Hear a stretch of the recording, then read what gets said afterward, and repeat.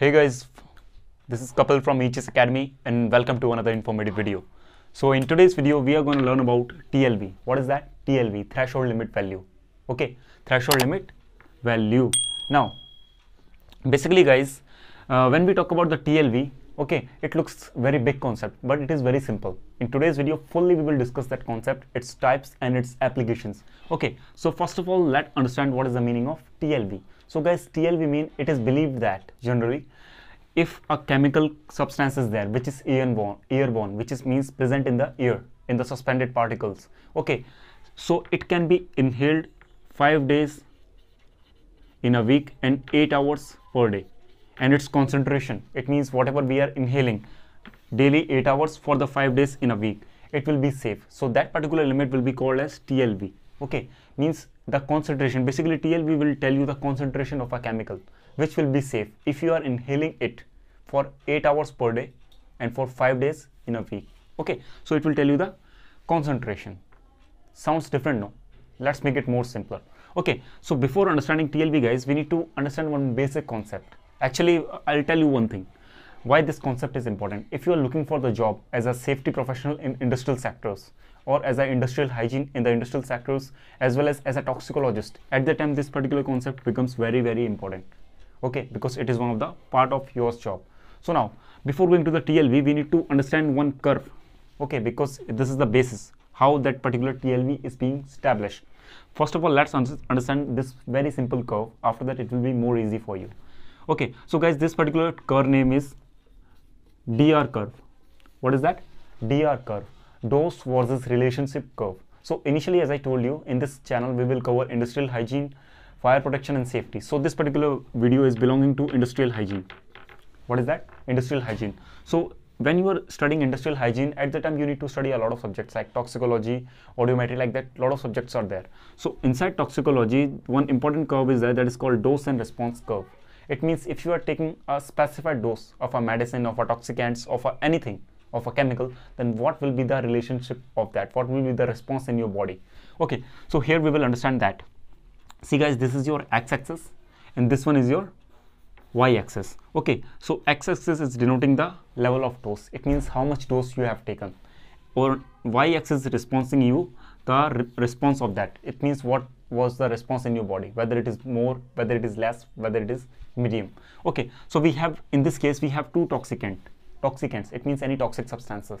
So when we talk about the toxic substance number A, so you can see here, we have taken a dose of 10. Okay, and the response is more. Immediately it is giving more response. Okay, see, you can see there is a quick enhancement in the graph. Okay, you can see this particular S pattern. Generally, whenever you will see the dose and response curve, you will see this S pattern in every curve. Okay, so you can see how much dangerous it is. It means you have taken and it is not taking too much time. Generally, directly it is giving you more impact. That is the impact of 50. Okay, response of 50. On the other hand, when we talk about the toxicant number B, you can see here we have taken small doses and the response is coming slowly. Okay, so these are the two differences. Now, in between of that curve, it means in the DR curve, dose and response curve, the minimum value, the lowest value in that particular curve, that will be called as threshold value. What is that? Threshold value. So if you are taking that threshold value, there will be no effect will be in your body. No effect will be there. Okay, see, if you take this zero value, okay, minimum value or any value inside here, there will be no response in your body. Okay, generally it is seen that when you are taking small doses of the medicine, there will be no effect in your body. But if you are taking high doses of the medicine, then there will be effect in your body. Generally, when we are going on the streets, when we are working in the industries, at the time also, every time we are not getting any sort of like any problem, any responses and all, because we are taking the doses in very small quantities. Okay, so the same concept applicable here. So now, as I told you, threshold value, what is that? The minimum value on the DR, dose and response curve, will be called as threshold value. Okay, now this threshold value can be called as TLV also. What is that? TLV. Okay, it is basically given by ACGIH, American Conference of Government Industrial Hygienists. They have given that. Okay, previously it was called as MAC. Okay, what is that? MAC, maximum allowable concentration. Previously that was called as MAC. Now also guys, generally we are calling as TLV, but in the lot of books like CSP examination, you will get that PEL, permissible exposure limit, but the meaning of them is almost same. We will discuss that. Now guys, you understood the meaning of TLV. Basically, it is applicable for the contaminants which is airborne, which is present in the air. Okay, now let's understand the types of it. It means what are the types of TLV that is present. Generally, TLV can be classified into three main types. What is that? Three main types. Okay, first of all, TLV, TWA. First is time weighted average. Second is STEL, short term exposure limit, and third is ceiling. So one by one we will discuss them. Okay, what is the meaning of them and their applicability. Okay guys, so I have discussed with you what is the meaning of TLV. Okay, now let's understand the types one by one. So initially, as I told you, three types are available. Okay, first of all, TLV, TWA. That means threshold limit value time weighted average. Threshold limit value time weighted average.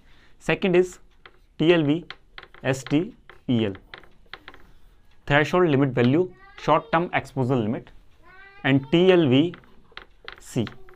Threshold limit value ceiling. What is that? Threshold limit value ceiling. So these are the type of TLV that is present. So let's discuss them one by one. First of all, TWA. Now guys, time weighted average means what? So generally, time weighted average means it is the concentration of a chemical for a specified period of time. For example, let's take my example. I am a worker in a company, okay, and I am working with the chemicals. So at the time, one specified chemical is there, with that I am working. Okay, so there will be one TWA will be there. It means that much concentration should only be available there. If I am working there, okay, a specified concentration should be available of that chemical there only. Okay, this chemical concentration is safe if I am working 8 hours per day and 5 days per week. Okay, it means totally you can tell 40 hours. 8 5 is 40, no, 8 into 5 is equals to 40. Okay, if I am working for 8 hours per day and 5 days in a week, then this concentration will be safe, which is given by TWA. So you can tell it is for 1 week. Okay, it is giving you an estimate of 1 week. Okay, that is the meaning of time weighted average. Second is STEL. So it, as its name suggests, short term exposure limit.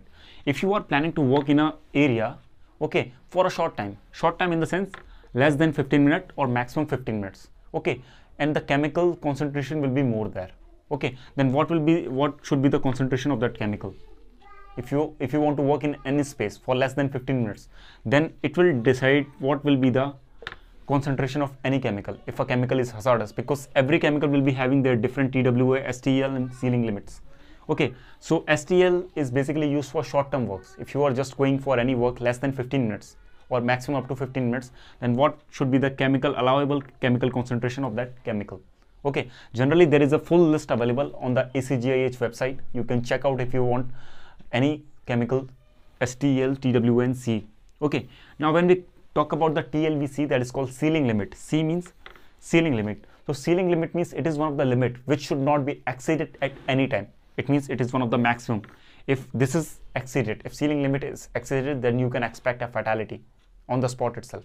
Okay, now I hope you got that 3 points. So let me just revise that for you, so it will be more easy for you. So TWA is for those workers, those who are working 5 days in a week, 8 hours per day. Okay, what will be the chemical concentration for them? That will be safe. If they are working for their lifetime, then there will be no adverse effect in the future as well as present also.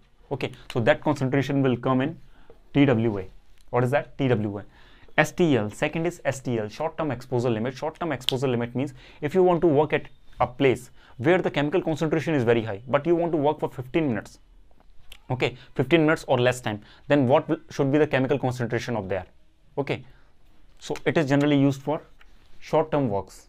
Okay, when we are going above and beyond the TWA, at the time STL limit comes. And third is ceiling limit. It means if the ceiling limit reached, if a workplace is there where the ceiling limit has reached already, or it is nearby the ceiling limit, then you should never work there, because it will result in ultimate fatality.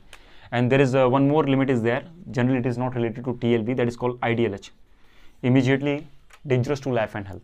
If this limit has been exceeded or reached, then also you should not work there, because as its name suggests, immediately dangerous to life and health.